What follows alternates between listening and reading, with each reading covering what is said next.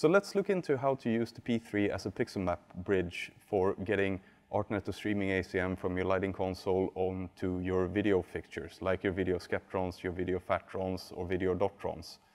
So to do that, I've laid out 6 video skeptrons here in the P3, just the way they are physically laid out in real life. And I like to do it this way because that means I can easily see which one is which, so that helps me with the addressing. I don't need to set up any video input because I'm not doing video, I'm doing DMX. So I will turn straight to DMX in motion, where I have my 6 skeptrons, select those ones, add my controls.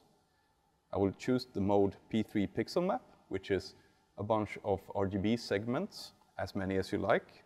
I've selected to do 10 per fixture, so it's 10 segments per fixture, and I've gone for streaming ACN, universe 1, address 1, and I'm now clicking OK just to get the fixtures patched.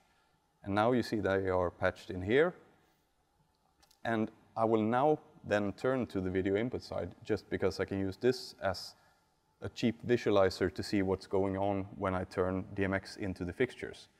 So I will now turn over to my lighting console over here, go into the patch and check that the patch matches. So it's the same 10 segment pixel map fixtures with the same addresses.